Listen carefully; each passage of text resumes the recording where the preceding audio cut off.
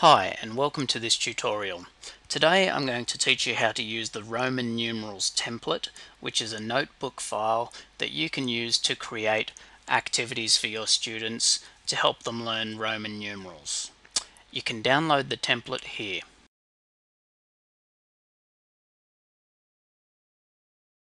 When you have downloaded the template, it will look something like this. There's 3 slides available.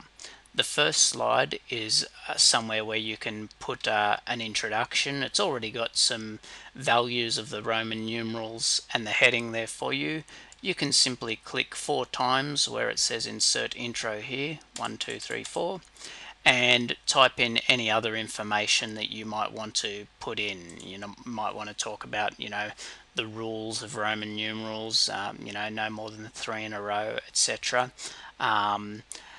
And that it's up to you how much you put in there. Now let's go to the first template slide. The first template slide is basically set up so you can have activities where students are converting numbers from Roman numerals into numbers in our number system. These Roman numerals are all set up using the infinite cloner tool, so all you do to create your own activities is drag them down. Okay, now before I show you that, I'll say that I recommend you actually clone this slide before you make this activity. This activity's got space for 5 questions, and you might decide that you want to actually have 10 questions. So let's clone the slide first. So we'll right click on it and choose clone page. Now slides 2 and 3 are exactly the same. So let's work on number 2 first. And to create a quiz for your students, you'd simply say, right, what do we want for number 1? We might say drag 3 copies of this down. Okay, and obviously the answer is 3. So here we'll click 4 times where it says answer 1, 1, 2, 3, 4, and we'll type in the answer 3. Okay. The next number we might want is say 6, so we'll drag down the V and 1, okay, and click 4 times where it says answer 2, 1, 2, 3, 4, and that's 6.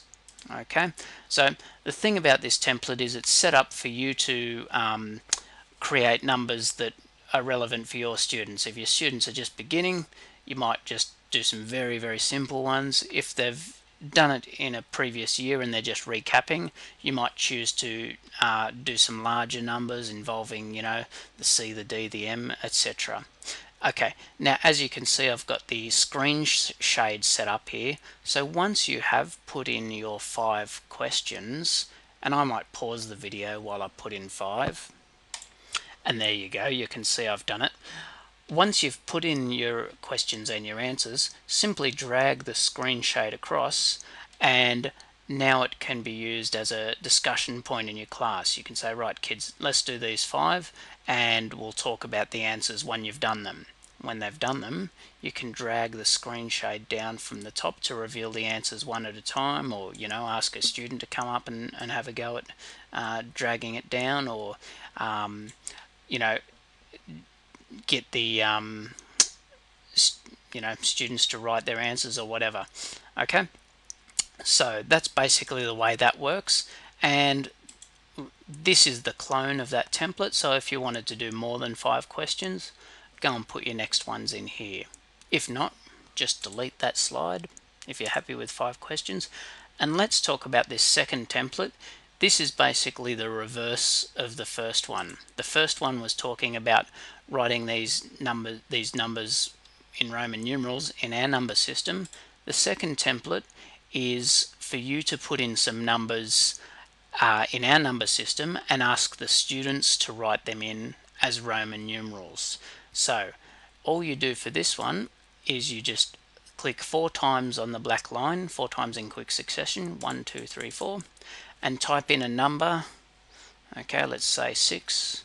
Okay, and you ask the students to write that in Roman numerals. So you can actually do it beforehand if you choose and put these Roman numerals. You simply drag them down behind the screen shade, put them there, and then drag the screen shade along.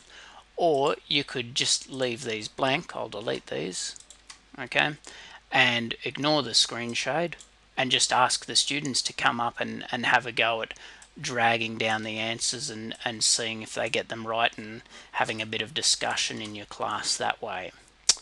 Okay, I hope that explains the template well enough. If you have any questions, please get in touch. Thank you.